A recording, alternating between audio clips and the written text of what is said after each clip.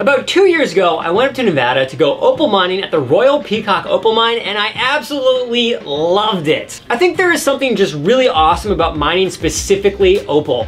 And I think that it's because unlike diamonds or gold, each opal is totally unique. I also think it's the unknown that adds excitement, because every time that you're hacking into the bentonite clay and you see something that's shiny, you're just so curious if it has color, or if it's green, or if it's red, or whatever. It's just really exciting. So I love my experience opal mining so much. The following year, I went back to the same spot, except for this time, I didn't go to the Royal Peacock Opal Mine, I went to the Bonanza Opal Mine. And while I was there, they told me that it was actually possible to buy into the mine. You could actually own a piece of the mine as a shareholder. This immediately went on my goal board. 1 year later, I saved up enough cash to buy exactly 1 share of the Bonanza Opal Mine. And I think I'm both stoked that I set a goal and then I nailed it, but also because I just love opal mining so much. So over the 4th of July weekend, which is my favorite holiday by the way, I went opal mining for an entire week.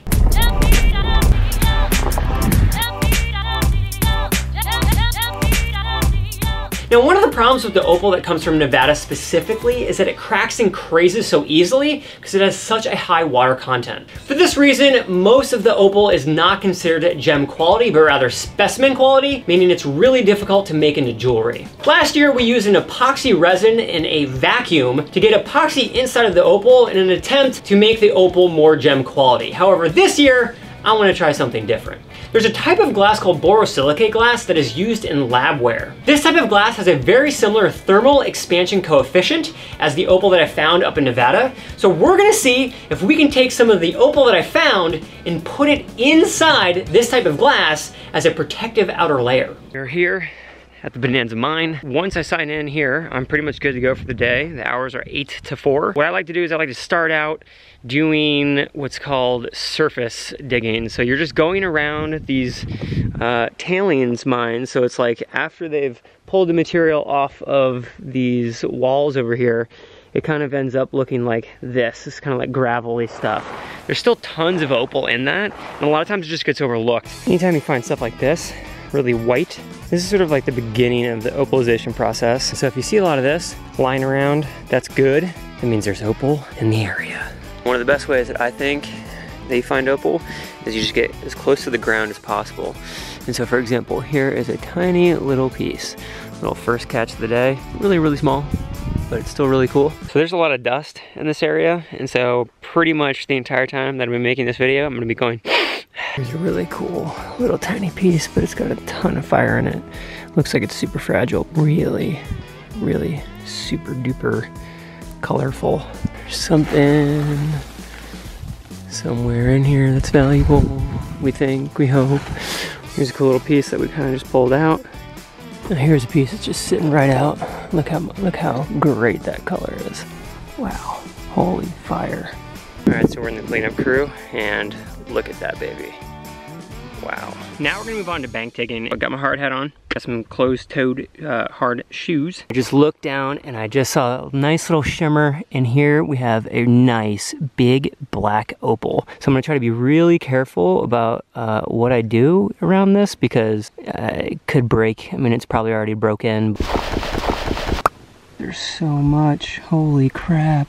Wow. So my first time out at the Bonanza Opal Mine as a shareholder, I found a ton of opal. Here's what I found. So I have this whole big bag here. This was from an earlier trip. I've got this super beautiful gem, which I can't wait to show you guys. And then I've got some really nice fire pieces in there. So what we're gonna do now is we're gonna clean these opals up so we can isolate which ones we wanna put into borosilicate. You can see in there, that's the bentonite clay. That's what this brownish kind of, all this crap back here is. For the most part, a lot of these were found surface mining, so they've already sort of dried out. Some of them haven't. We're kind of curing them actually right now for the first time. This opal down here has already been identified as not having fire in it, so it doesn't have play of color. I really like this piece, a really cool black opal, jet black, almost looks like obsidian. Here's kind of a nice little piece. I barely saw it, and it looks like there's actually a little play of color. The best way to see if there's play of color or not, take it out in the sun. All right, so when cleaning this opal, you don't want to re-wet it to the point to where you get it wet all over again. And so I don't want to like just let this thing chill in water for a period of time. So I'm gonna use a toothbrush but we're just going to clean it in a way, just getting some of that bentonite clay off and brushing your teeth. This particular type of opal, it's very fragile. We want to make sure that we're always handling it with care. A really cool piece of opal. We don't really find opal, typically speaking, this size. Also, you can see through it. There's a slight bluish kind of hue to it. Because it's cracked and crazed a bit, it actually gives it this nice little sort of like interesting, not quite play of color, but it's just cool. A little brushy. All right, so we cleaned this opal up pretty good on the outside. We got rid of all the bentonite clay. I think it just looks really cool. It also matches my shirt. All right, so there's a little bit of play of color in this one. And so I'm gonna clean this one up to show you guys what that looks like. It's really cool. That's the whole point of opals. It's like finding where they just flash all these different colors and whatnot. All right, so this is by far the most exciting piece that I've found. I've been keeping this one in water because I don't want it to crack since I found it in the bank. And when I work on this one, I actually work on it in water. Now I want to show you guys what this stone looks like. It is magnificent. So we're actually gonna fill up this vial, and that's so that we can have it in the open into the sun without it being outside of water. It kind of reminds me actually of like Crane from the Ninja Turtles. He's like stuck in this casing.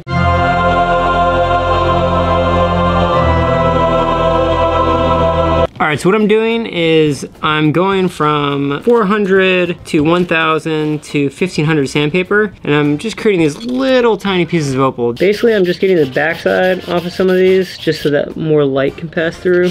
So we're gonna use these to put in borosilicate. Let's see what happens. We came to downtown LA and we're in Sibel's studio to do some flame working. And what's the biggest difference between flame working and regular hot shop glass? So the biggest difference, basically the process of hot shop glass is you start with molten glass and then you pull it out of a furnace and then you work it till it gets cold.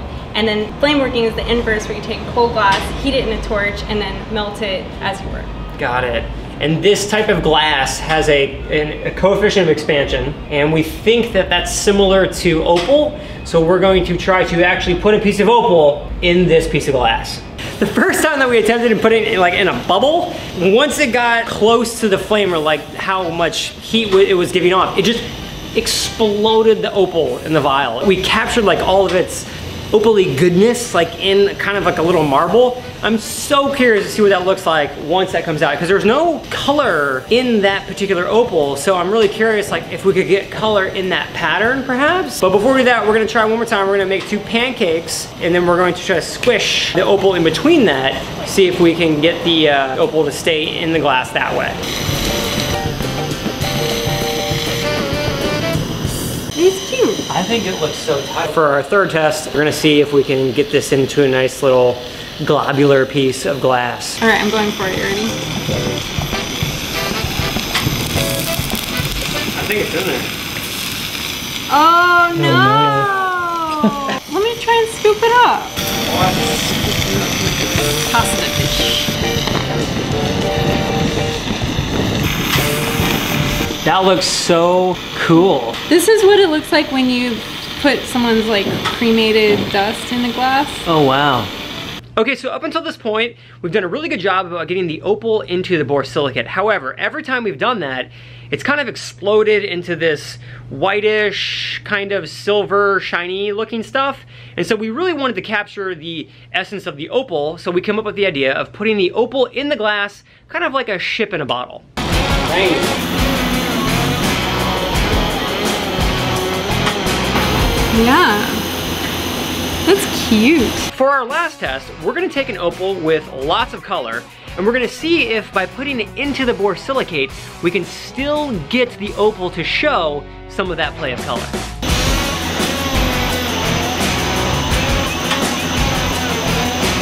I seriously cannot believe that worked so well. And also, I'm pretty sure that's never been done before. That's a first. Okay, there we go. We went out to the opal mine, we found some opals, we came to Sibel's studio, and we successfully put opal in glass in 2 ways. One, as it crushed up, but it still has a play of color. Incredible, looks silver, it's awesome. And another way, we just encapsulated it, just as is opal, inside of a piece of glass. We're actually going to be putting these on Sibel's website for sale. There's a link in the description below. So everything that we made today, we're actually putting up for sale. If you like this video, make sure to give us a thumbs up. If you haven't yet, hit that subscribe button, and I'll see you really soon.